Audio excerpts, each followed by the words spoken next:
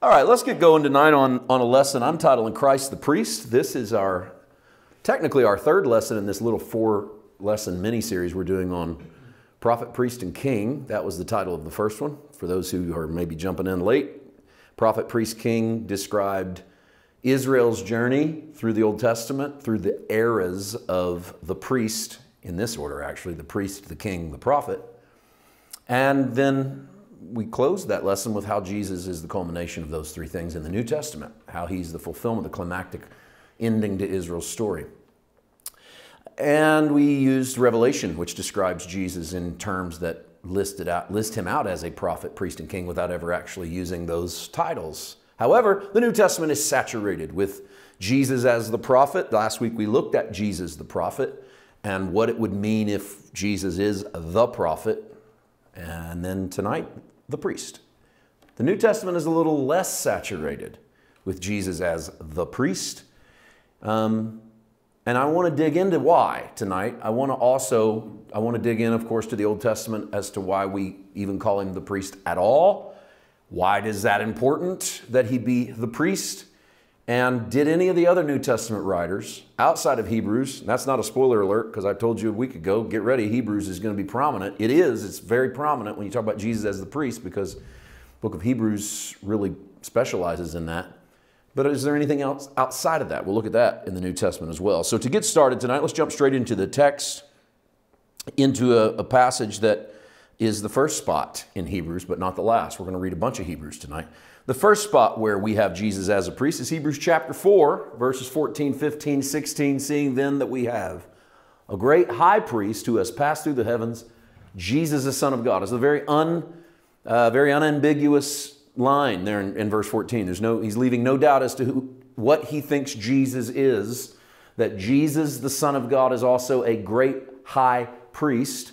Let's hold fast our confession, for we do not have a high priest who cannot sympathize with our weaknesses, but was in all points tempted as we are, yet without sin. Let us therefore come boldly to the throne of grace that we may obtain mercy and find grace to help in time of need. This is one of Hebrews' most famous contributions to the New Testament. That's this passage of Scripture, particularly that 16th verse, that we get to come boldly. My Pentecostal heritage used that every time we came to church. We get to come boldly to the throne of grace, and we said it every time we sang worship songs, and every time someone prayed, we were all urged to come boldly to the throne of grace. It was rarely explained what that looked like, why we were able to be bold, or what happened when we got there, but we sure did run in boldly. Let's do a little better job tonight, though, than just saying go boldly to the throne of grace. One of the things that you'll notice from the very beginning is that this is the first spot, as far as I can see, that Hebrews really locks in on Jesus as the priest. And as I told you before, it's the book that really does that. So whoever writes Hebrews, maybe it's Paul, it's probably not. It's not his style in the Greek. There's really good evidence it's someone else. Whoever he or she is, and there is actually a little evidence that it might have been a female. I'll leave that alone for argument's purposes. Whoever he or she or they are, they're taken with this idea. For them, the story of Christ is that Jesus is the ultimate high priest. And in being the ultimate high priest, he takes care of all of the priestly duties that Israel was used to in Judaism. And so that now that Jesus has become the high priest, all the other stuff, tabernacles and temples and angels and mediators and sacrifices and lambs and blood and anointing oils, all of it finds its fulfillment in Jesus. Hebrews is the one who sort of pulls all of that. He kind of, imagine the author just reaching into all these little Judaism worship things and theologies. And he's just grabbing all of them and sliding them all into Jesus. And his title for he uses this style, he or she uses this style. Jesus is better than Moses, Jesus is better than angels, Jesus is better than the temple, Jesus is better than the law. It's always better than, better than, better than. We'll get into some better thans tonight. But at the end of the day, what it is Jesus is the high priest, the highest of high priests, the last high priest, better than the rest of them. And if you've already got the best, why would you ever need a sub-priest? And so the argument then culminates up in Jesus. But one thing I do notice that I think is worth pointing out right here is that the author wants to make sure that we see Jesus not only as a high priest, but as a man. And the very fact that he calls him a priest is really significant in seeing Jesus in his humanity, not his divinity. And that's not a throwaway line. So let me say it again and lock in a little bit better. The author of Hebrews wants you to see Jesus in his humanity more than you see Jesus in his divinity, because if he's divine, that doesn't speak to the metaphor of priest. To be priest, you have to be human. You're from among the other humans.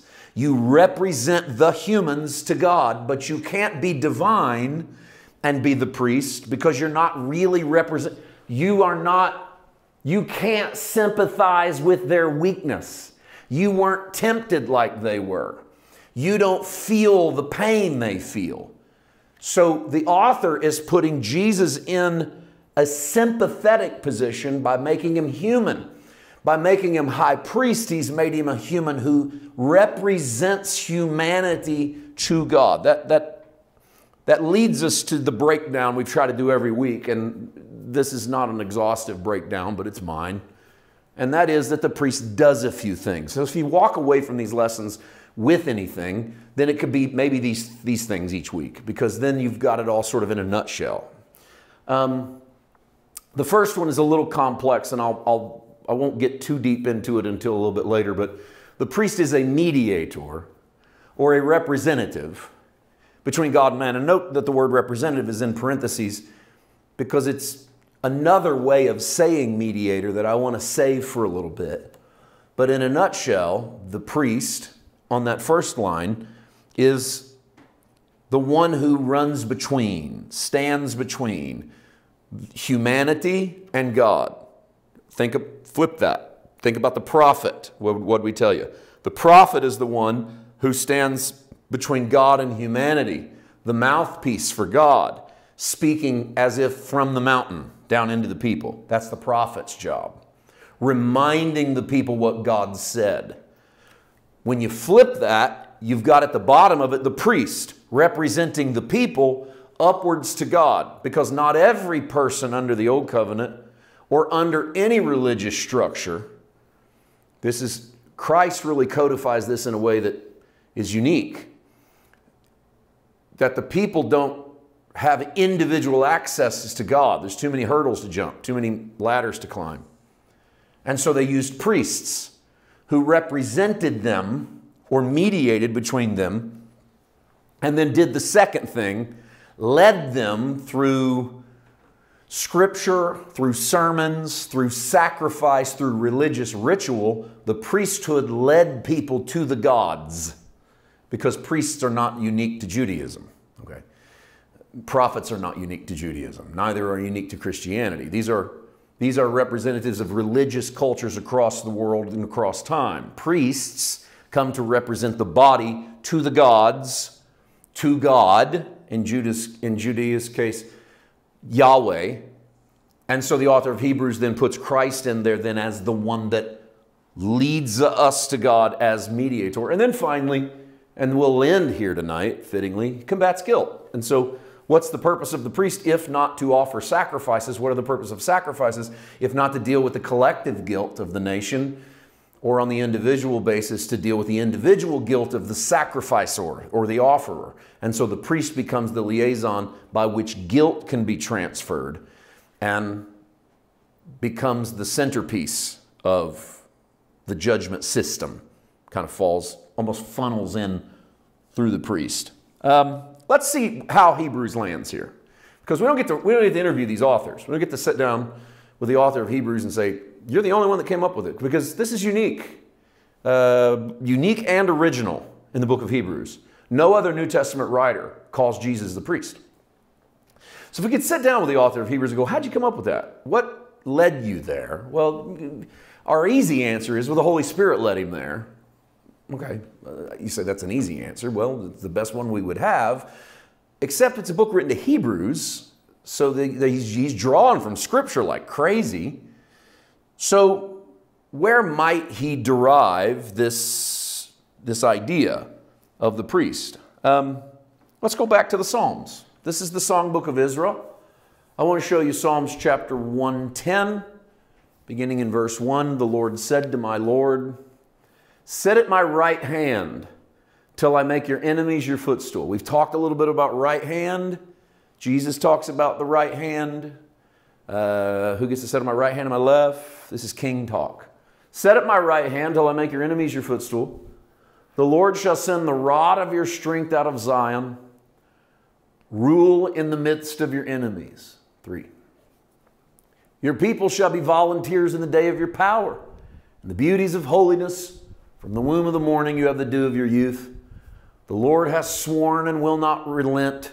You are a priest forever, according to the order of Melchizedek. And this is the moment in the Old Testament where an old, ancient, obscure character from the book of Genesis, I call him obscure because he's in one story. He doesn't last but one brief scene on biblical history, and that's a mystery man called Melchizedek. Abraham comes back from battle and brings the spoils of war and is met by the king of Salem, king of peace, whom he calls Melchizedek. Guy comes out of nowhere, almost like a figure that just walks through the wall to Abraham into the story. And Abraham gives 10%. First mention of tithe in the Bible. Gives the tithe to Melchizedek. And Melchizedek blesses him. And they even share, there's even evidence there, they share the first communion. It's not the body and blood of Jesus, but it's probably bread and wine. There's a meal exchange. This is covenantal. This will all come to bear Jesus' priesthood. And then Melchizedek's gone. It's just this guy. And there's no Aaron priest yet. There's just Melchizedek, the first priest in the Bible. And then he's gone from biblical history. There's no prophecy about it. There's no stories referring to him. There's no side story about him. And then Psalm 110 drops. And all of a sudden at the end of verse 4, you're a priest forever according to the order of Melchizedek. There is no order of Melchizedek. Okay? We read this through New Testament eyes. But stop doing that for a minute. This is why I read this first. Because you know this is coming up in Hebrews. But I want you to see this first because that's what they would have seen. And what they saw is a quote about the order of Melchizedek. Who is you? You are a priest forever according to the order of Melchizedek. Who's the you? Well, no one knew. No one knew who the you was. It's not as if it says Jesus. It's not as if it says there's a Messiah coming who will be a priest according. No one knew who you was. Go back one screen, Brian. I just want to show you one more thing. I emphasize this, but I want to do it again. This is how this psalm starts, and they would have known the words because they knew the melodies. The Lord said to my Lord, sit at my right hand till I make your enemies your footstool. Okay? That's how the song starts. Sit at my right hand till I make your enemies your footstool. And then inside the song, you are a priest after the order of Melchizedek. Look how the author of Hebrews starts his letter. Hebrews 1. God, who at various times and in various ways spoke in time past to the fathers by the prophets, he has in these last days spoken to us by his Son, whom he has appointed heir of all things, through whom he also made the worlds. 3. Who being the brightness of his glory and the express image of his person, and upholding all things by the word of his power, when he had by himself purged our sins, sat down at the right hand of the majesty on high, having become so much better than the angels, as he has by inheritance obtained a more excellent name than they. Hebrews opens his letter with shades of the first line of Psalm 110, that he's going to sit at the right hand, and he even hints in Hebrews 1 that he does it by purging our sins. That's a priestly role, a role of taking the blood of an animal and putting it on the altar, and through that sacrificial role, purge the sins of whomever had brought their animal. Because the Old Testament Levitical code was that you brought your animal in, if it was a sin offering, and the priest laid his hands on the head of the animal, and it was on that animal that all of the judgment was to go upon instead of the offerer. You were offering the animal in exchange for whatever the animal hadn't done anything wrong, but it was offered as a sacrifice, that which stood in between. And then that blood is presented by the priest. And so Hebrews opens with, he sat down at the right hand, he's offered the blood. And so, give me that next screen. The author doesn't start with Jesus as the priest, but rather he starts with Jesus seated at God's right hand. And I think he does that because that's how Psalm 110 opens. Seated at the right, whoever's seated at the right hand, they get to be the priest after the order of Melchizedek. So the author of Hebrews begins where Psalm 110 begins. He puts at the right hand of God, Jesus, a position of authority, but he's using it as a preface to a new kind of priesthood, the order of Melchizedek. Let's see that order from Hebrews 7. Now, I want to, don't let this scare you. 11 to 25 is a lot of verses, I know.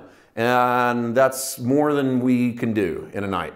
And I promise we won't give it the full treatment, which is a good and a bad thing. It's good for timing. It's bad for not getting the full treatment, right?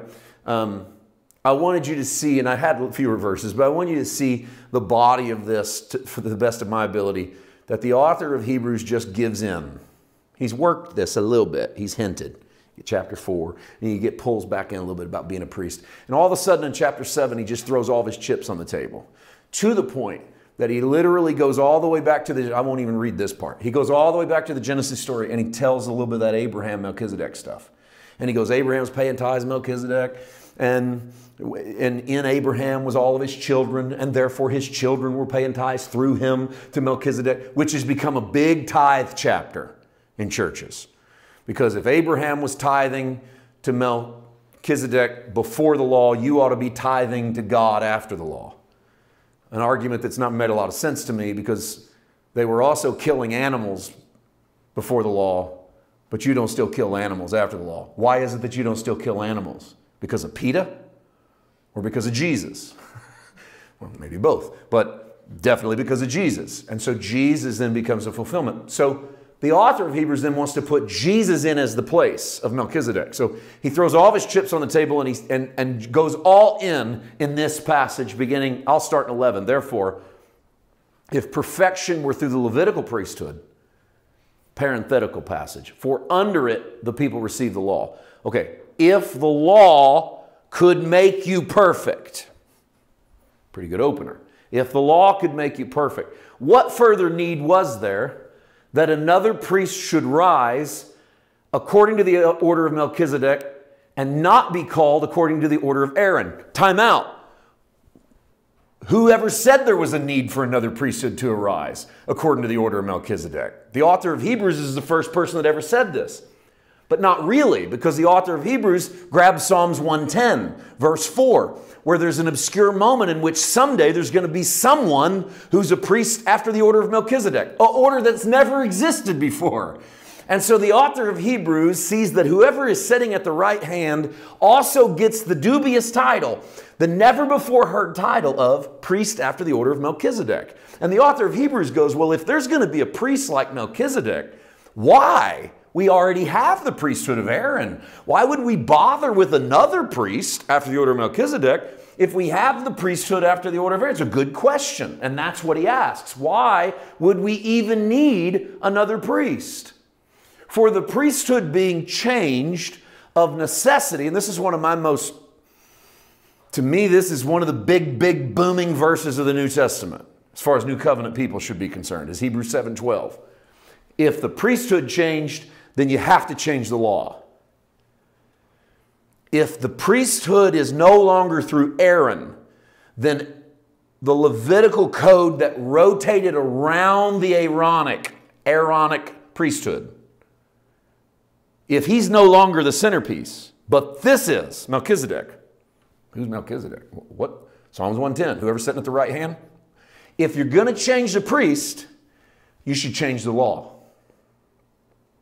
So everything changes if you change the priest. This is what I meant about the author of Hebrews just throwing all of his chips in, going, okay, we're going to call him the one. We're going to call him a priest after the order of Melchizedek. All right, then we got to get rid of all the Aaron stuff. There's no playing on both sides of this. There's no going, oh, we got the new one, but we still use the old. He goes, what's the point? What's the point of using the old if you have a new? Why even bring a new? And by the way, this is all just good metaphor to get him to a new covenant. He's just leading his audience all the way up to the advent of a new covenant. So if the priesthood changed, then we change the law. 13.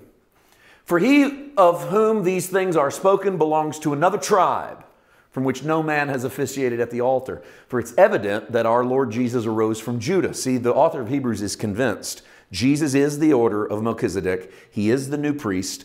The problem is you got to be from the tribe of Levi to be a priest. And Jesus is from the tribe of Judah, of which tribe Moses spoke nothing concerning priesthood. So the author knows he's got a problem. Because I can't make Jesus the priest. He's from the wrong tribe. But remember what he just told you. If you change the tribe, you can change the law. If you change the priesthood, you can change the law. Are we okay, though, just putting Jesus in as a priest if he's from the wrong tribe? This is the argument that is running into in verse 15. And is yet far more evident if in the likeness of Melchizedek there arises another priest who has come, not according to the law of a fleshly commandment, but according to the power of an endless life. So the priesthood that I'm attributing to Jesus, I'm speaking as the author of Hebrews now, how dare I, but I will. The priesthood that I'm attributing to Jesus through the order of Melchizedek is not through fleshly command because he's from the wrong tribe, but it's through the power of an endless life. Endless life. Endless. And we're talking about the one who died and rose again, but the author of Hebrews is speaking from the other side of the resurrection. Okay, that's good. That's important. It's coming back in a moment. Power of an endless life, 17. For he testifies. Oh, look at this. Psalms 110:4. You're a priest forever according to the order of Melchizedek. And here's where he's drawing his source. This is his one verse. This is where he gets his power. And he goes, I'm just going to say it. Psalms 110 verse 4 is about Jesus. And by making that declaration, the New Testament now has propped up Jesus as high priest. It's used the one verse it had from the Old Testament to do it and the one story it had from Genesis to do it. And the author of Hebrews rises and falls on this argument. Okay? This is why when I say Jesus the priest, the whole argument of Jesus being the priest is here. And if he's the priest, then everything's changed. If he's not, then maybe everything hasn't changed. And I think the author of Hebrews is doing the same thing. Centerpiece of his book right here. You're about the midpoint, by the way, in the book of Hebrews. He's really built it all to this, and then he's going to really take off. According to the order of Melchizedek, on the one hand, we annul the former commandment because of its weakness and its unprofitableness. That's quite a statement. This is why some people think this book is Paul, because that's kind of the way Paul talks. You know, like the law is weak for righteousness. Try to be justified by the works of the law. Christ died in vain. The law is weak. It's unprofitable. 19. Because the law didn't make anything perfect. On the other hand, there's the bringing in of a better hope through which we draw near to God. On the other hand, on one hand, there's the law. It doesn't fix stuff. And then over here, you've got hope. That even if this isn't going to work, this isn't going to fix me, but this lets me draw near to God. What did I tell you was the second feature of the priest? Leads us to God. Okay. So Hebrews is using priest talk, inserting Jesus in it. And we got a better hope, leads us to God inasmuch as he was not made priest without an oath, 21. For they have become priests without an oath, but he with an oath by him who said to him, I don't want to get in the weeds here, so we're going to move. The Lord has sworn and will not relent. You are a priest forever, according to the order of Melchizedek. Quotes the same verse. By so much more Jesus has become a surety of a better covenant. Also, there were many priests because they were prevented by death from continuing. I'm going to pause right here for a second. Sneak attack. Hapax legomenon. Pops up right here on Hebrews chapter 7, verse 22. We could have used this one in the Hapax series. We did not, so we'll throw it in there tonight. By so much more, Jesus has become a surety of a better covenant. Had we used it, we probably wouldn't be teaching this lesson tonight because I would have locked in on Jesus as a priest.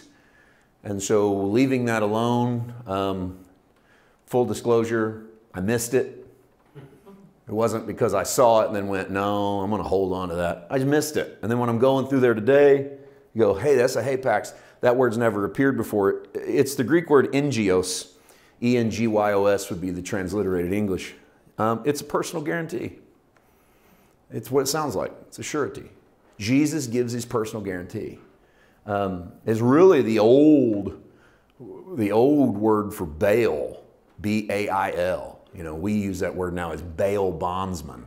But bail is not money. It's that which guarantees that you're good for it. And so it's the old English word bail, but it's better translated for our purposes as the personal guarantee or surety. Jesus is a personal guarantee of a better covenant. So by using that word, a hapax, nobody had used that in the New Testament anywhere else. Why not? No one else is calling him priest either. So the author of Hebrews is using words no one else has used to define who Christ is and what Christ does. There were many priests because they were prevented by death from continuing. There were many priests, but they all died. That's the simple way of saying that. All the priests always died. 24. But he, because he continues forever, has an unchangeable priesthood. Therefore, he's also able to save to the uttermost those who come to God through him, since he always lives to make intercession for them. To save to the uttermost, to save completely, or to save forever. It's not just the ends of the earth. It's kind of what it sounds like, to the uttermost, but to save forever and completely whoever comes to God through him. By the way, there's no other way to come to God. Because of Jesus, there's no other way to come to God in relationship than through him, since he always lives. Now, what I tell you earlier is that he had the power of an endless life. I told you to remember that because the author brings it back. He always lives to make intercession. I used to think, this is how I saw this verse. I used to think that what that means is that Jesus is always in front of God interceding for Paul. That's how I used to see this. Jesus, because I'm so bad at this, Jesus is constantly having to go to God going, Dad, he didn't mean that. He's a pretty good kid. You know, I mean, he looks bad. He did some stupid stuff, but he's all right. You know, we talked and he's under the blood. I always had Jesus doing that to the Father. And I did that long enough, and as that story continued, the only way I could figure Jesus had to keep doing that is because I kept ticking God off, which meant God was pretty easy to tick off because I wasn't really that bad. I mean, I knew what I was doing. It wasn't that bad. But if everybody is there, then God's pretty easy to fire up. Well, imagine what these other sinners are doing to God. I mean, he's so angry, you know, no telling what he's going to do to them. And that becomes pretty easy preaching fodder. But I saw that way. I literally had this image in the spirit realm that Jesus is always alive, ever lives to make intercession, means his whole life is just making intercession. It's just running to Dad going, nope, don't. But first of all, God and Jesus are not at odds. So God isn't one way, Jesus is another way. And Jesus is acting as an agent of change on his Father. Dad's mad, Jesus is cool. Dad's harsh, Jesus is mellow. No, they're one and the same. He ever lives to make intercession is that he's always alive. He outlasts you. See, you will not ever live. You will not live forever. Okay? He lives forever. He outlives all of us. And in outliving us, he lives ever on as priest. Let me pause and really try to say this right. Let me let my next paragraph get me in the right space. Draw near to God, we just read. The ultimate priestly service of Jesus fulfills the real purpose of the priesthood, achieves the true ends of religion to find God. I did not accidentally put an S on the end of the word end. I did not mean for that to be singular and accidentally make it plural. Jesus is not the end of religion, per se. Religion still exists. Jesus, when seen as high priest, achieves the true ends of religion. What's religion trying to do? Find God. In being the high priest, Jesus finds him and finds him for us and reveals the heart of the Father to us. He does what the Aaronic priesthood could not, remove the barriers of sin and bring men to God. So let's say it this way. Christ fulfilled Adam's failed priesthood. Adam is a story that the Hebrews told as representative of mankind. The story of Adam and Eve, most of you followed our ministry long enough, I think you can handle me saying this. The story of Adam and Eve is not Israel's attempt to figure out how the world started.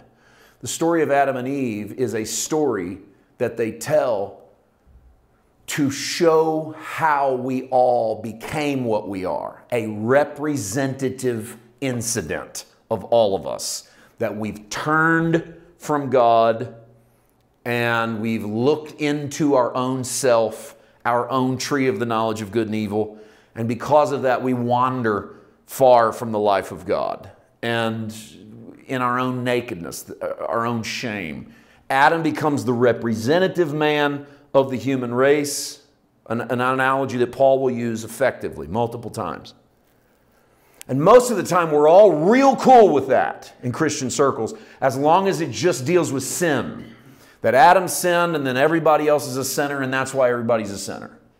We're not real cool with it when it deals with salvation, which Paul does in 1 Corinthians 15. And he says, as in Adam all die, so in Christ shall all be made alive. So Paul takes the Adam story and goes, if everybody's represented in one man named Adam, then because of the resurrection, everyone is now represented in a new man. Paul even calls him the last Adam, who is Christ. And therefore, Christ fulfills the priesthood, representing all of humanity to God. Adam fails. Christ comes and represents all of humanity to God and ever lives to do so. Lives on as the representative man. This is why I put in parentheses earlier. The priest is a mediator, parentheses, representative between God and man. He's not just mediating like a lawyer. Don't even think in those terms. He's representing man as now resurrected in front of the Father. I'm only just now in my life, starting to get a little bitty taste of this. And I've had what feels like 1,000 iterations of the Christian faith. I've done this because I was scared not to. I've done this because I didn't think I could do anything else. I've done this because I thought I had to, because I was called. But I do this because I'm convinced of Jesus now. Really convinced of Jesus. I believe He's resurrected and I believe He is alive, but more than that, I believe He's the representative of all of humanity in front of the Father. That He stands in front of the Father as having stepped into the same death that all of humanity will step into, and then raising them up. And that in Him, we all stand boldly before the throne of grace, without hanging our head because of Christ. So let's close the Hebrews account. There's a lot. So I just want to give you a few more, okay? The next chapter, we skip ahead just a little bit, Hebrews 8. This is the main point of the things we're saying. It's a good place to look how much he's worked all the way up to that one line. This is the main point. This is what I've been trying to say for 8 chapters. This is the main point of the things we're saying. We have a high priest seated at the right hand of the throne. Goes right back to his first chapter right here. Seated at the right hand of the throne of the majesty in heavens. He's a minister of the sanctuary. But it's the true tabernacle. The one the Lord erected, not man. This is Him pulling you away from the temple. Because this had nothing to do with the temple. Temple's probably still standing in Israel, in Jerusalem, when Hebrews is written. Almost definitely still standing. And if that's the case, he's going, forget about the natural temple. This ain't what we're talking about. He's a minister of the sanctuary. 3. For every high priest is appointed to offer gifts and sacrifices. Therefore, it's necessary that this one, Jesus, he should also have something to offer. Because if he were on the earth, well, he wouldn't even be a priest, since there are priests who offer gifts according to the law. 5. Who serve the copy, they serve the shadow of heavenly things. That's the temple. It's just a shadow. Moses was divinely instructed to build it when he was about to make the tabernacle. He said, see that you make all things according to the pattern shown to you on the mountain. But now he, Jesus, has obtained a more excellent ministry, inasmuch as he mediates a better covenant established on better promises. And why? Because the author opened the argument with a therefore in Hebrews 7. We read it.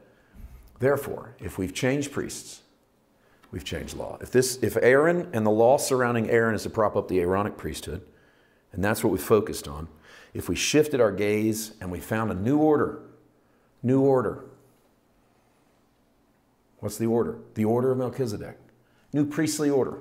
And if we have, then we can't use these laws to prop up this new order because it's old stuff. And he goes, and it's not. It's a better covenant built on better promises. Better covenant surrounded by better promises. Get out of the old so that you can get into the new. Okay, let me try to land it with this thought. I told you I want to see if there's anywhere else in the New Testament where maybe there was a revelation that Jesus was priest. I missed this for a long time. And part of the reason is because I, for many, many years, only read 1 or 2 translations and didn't know much about Greek. And so would just have to take whatever was on the page.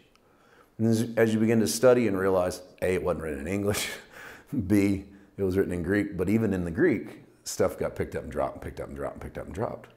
And so some of the translations try to be a little more faithful to the oldest they can get. One of the reasons I like to read the NRSV, the New Revised Standard, is not because it's some sort of perfect translation, far from it, but because it tries, where it can, to use the oldest Greek manuscript we have.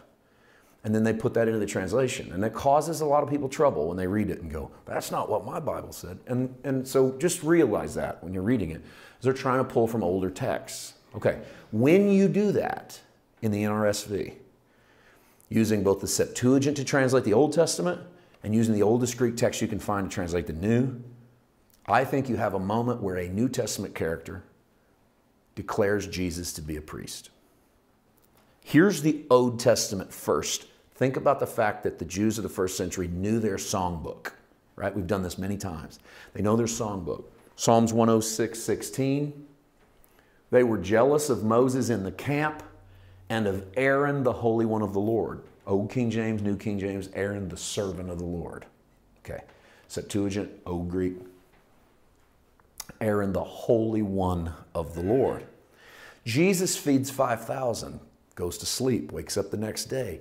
Big part of the crowd come back for breakfast. Jesus goes, you guys aren't here because of the words I spoke to you or what I can do for you. You're just here to eat. And he goes, I tell you what, this kingdom that I'm bringing is more than filling your bellies. Because if filling your bellies is the end of this, we're never going to be able to accomplish this. I got something better for you. I got true manna. Eat my flesh, drink my blood. Eat my flesh and drink my blood, you have my life in you. And this bothers people. It bothers them for a couple of reasons, because Jesus sounds like a cannibal and a vampire. This is the kind of stuff cult leaders say. And they struggle with it. And the second reason it bothers them is because it's an invitation to a covenant meal, and they already have a covenant with Yahweh and Moses. And so Jesus is offering his body and his blood. That's Passover talk. So most everybody leaves Jesus at the end of John 6. Most of them do. And so Jesus turns to the ones that are left. There's not many. It's something when you run your church from 5,000 down to 12. Like no one writes a book on how to do that. How can we go from 5,000 to 12 and let's do it in like 24 hours? The Jesus style. And it's not, I know I'm being melodramatic there, but the reality is that people will follow for a lot of fantastic things. And then comes the words of Jesus. And the words of Jesus are a little different story. And so he turns to his disciples and goes, you guys are going to leave too. In John chapter 6, verse 67, Jesus says, do you wish to go away? Simon Peter answered him, Lord, to whom can we go? You have the words of eternal life. We have come to believe and know that you are the Holy One of God. You'll miss this in King James, New King James, because he says, we've come to believe that you're Christ. And that's what I taught to you when we taught John 6. You're the Christ. But the oldest Greek we have, which the NRSV grabs, has Peter saying, you are the Holy One. The exact same phrase that is Psalms 106:16 to describe Aaron. And nobody else had ever done this with Jesus. It's very likely that what Peter is doing is giving a New Testament revelation of an Old Testament word about Aaron to say, you are a priest. Where are we going to go? We have the priest. You're the representative of all of us to God. If we leave you, who represents us before God? We've come to believe and know that you're the Holy One of God, but notice why. Lord, where else are we going to go? You have the words of eternal life. Hearing you speak puts life inside of us, which is exactly what priests were supposed to do. Men have always looked to priests to speak words of eternal life over them, for priests to absolve them, to forgive them of their sins. Peter says it first of Jesus. Jesus as priest speaks words over us, removing our guilt. This is the priestly role of getting rid of your guilt, combating your guilt. And how? In John 15, in the famous "I'm the vine, you're the branches" passage, Jesus says, you're already clean because of the word which I've spoken to you. And how dare John, the Gospel of John, do this? I'm tongue-in-cheek, I'm saying. How dare he do this? Jesus hasn't died yet. And John has Jesus declaring people clean because he speaks over them. He doesn't have to go to the cross to clean the world. He has to go to the cross to step into the world's death. All he has to do to clean the world is speak, because out of him flows rivers of living water. He is the sound of God. He isn't going to affect God to go die so God will stop being mad. Before he ever goes to the cross, he's cleaning people off. To the woman caught in the act of adultery, neither do I condemn you. Go and sin no more. If that's not cleaning her off, what is? Everywhere he turns, he's cleaning us with his word. And this is why, one of 1,000 reasons why we need prayer lives, that we need to be listening to Jesus. Because what he will do to us is clean us off with his word. He will wash us. He will cleanse us. He'll be the priest. Now, I don't have anything against my Catholic friends or any Christian tradition that goes to a priest to be absolved. I realize, actually, it's quite powerfully cathartic to walk into a space and sit down, no doubt, and to say, Father, forgive me, for I've sinned. And then them say to you, you are forgiven. And you believe it. And you walk out and go, I'm forgiven. And we evangelicals and Protestants don't practice that, because we go, well, a priest can't forgive you. Okay.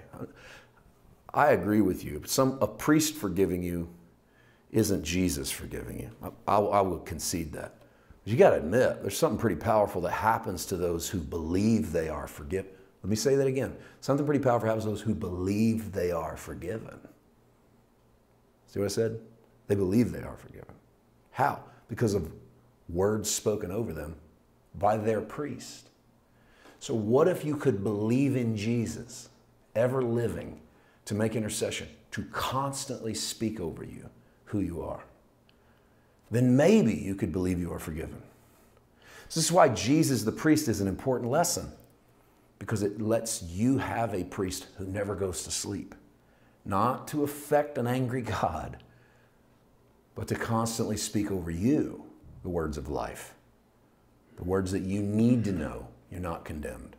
It's why the author of Hebrews' culminating argument is, okay, we've been trying to say this, we have a high priest. Paul's argument, as far as I'm concerned, is, therefore, no condemnation in Christ. Like, in light of all of this, no condemnation in Christ. Now that's a priest. That's some words being spoken over us. So we try to make some connections tonight. Try to show you why Hebrews thinks Jesus is a priest. Try to connect that to the Old Testament. We've tried to show you Hebrews' argument of Jesus being a high priest. Didn't do it exhaustively. And yes, we missed some priestly prophetic words. Some of my favorite are from Zechariah. We only have so much time to do this. We're going to do it in one night. And we tried to land on the fact that I don't think Hebrews is alone. I actually think Peter has a revelation of Jesus as a priest. He never comes out and says it, but he uses the terms. And in doing so, he says it from the speaking. Your words do it, because that's the word spoken over them by the priest. And whether you believe all of that, or that moves you or doesn't move you, it's neither here nor there. What I pray is that you can see that you have a representative in front of the Father.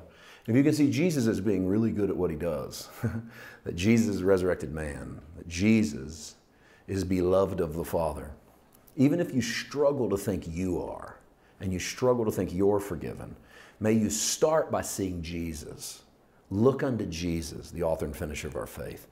That way, if you struggle with thinking you're righteous or you struggle with thinking you're forgiven, you go, I can't be. God can't possibly think me that way. Fine. I disagree with you, but that's you. Okay, I can't make you feel a certain way.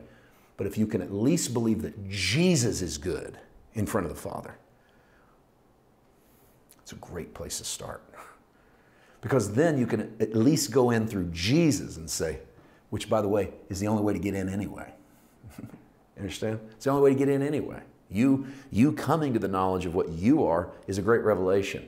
But whether you ever come to that knowledge or not, if you can acknowledge that Jesus is the representative man, what a powerful, powerful revelation. Let's pray. Let's pray not just for us. This is how I've been really approaching this series.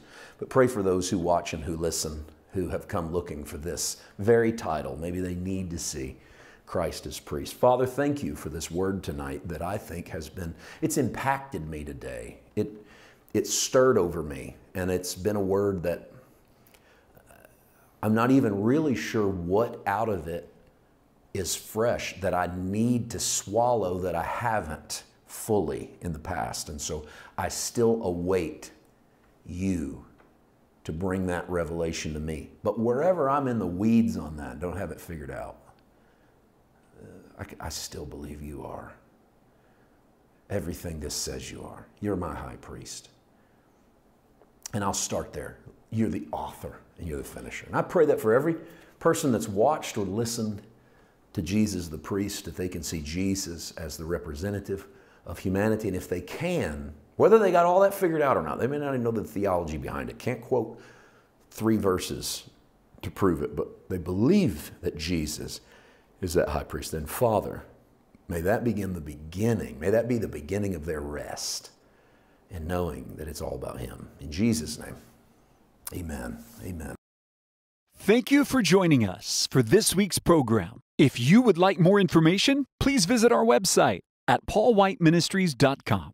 Here you can find thousands of sermons, shop for Pastor Paul's books and series, and become either a monthly partner or a one-time donor. You can also visit our church website at midlandsgardenchurch.org. For written correspondence or to donate by check, write us at Paul White Ministries, P.O. Box 1030, Flowery Branch, Georgia 30542. Join us again next week here in the Garden of Grace.